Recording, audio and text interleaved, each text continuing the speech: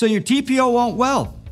Let's look at a few reasons why that could be happening. First, let's look at proper cleaning methods to prep the surface. Be sure to only use splice wash single ply cleaner when prepping our ultra-ply TPO membrane.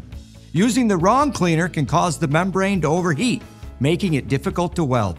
It can also leave a film on the membrane that will keep it from achieving a solid weld. Always apply generously and increase the application amount if needed for highly contaminated areas. If there is any cleaning residue left, make sure to wipe it away with a clean cloth. Make sure the cleaner is completely dry before welding. Sometimes it takes a full 15 minutes. Now let's talk about proper hand welding to ensure a strong, precise weld. When it comes to welding the Elevate TPO membrane, there are two types of welders allowed: the handheld or robotic welders. The hot air welder is used for TPO membrane and flash details, such as roof penetrations, curbs, along walls, and pitch pockets. Just turn it on and set the temperature to the desired degree. As long as it's set to the melting point, 330 degrees or above, the material will weld, provided the material is clean and dry. The installer is in control of the weld.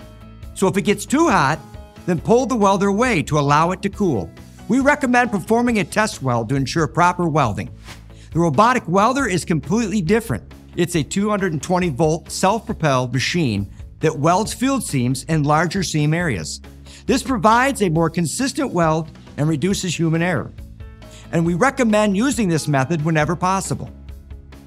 There are three settings: the speed, the temperature, and the airflow.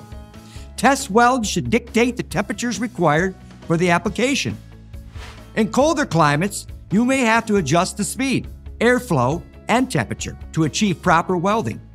For more specific settings, always be sure to refer to the ultra-ply TPO application guidelines.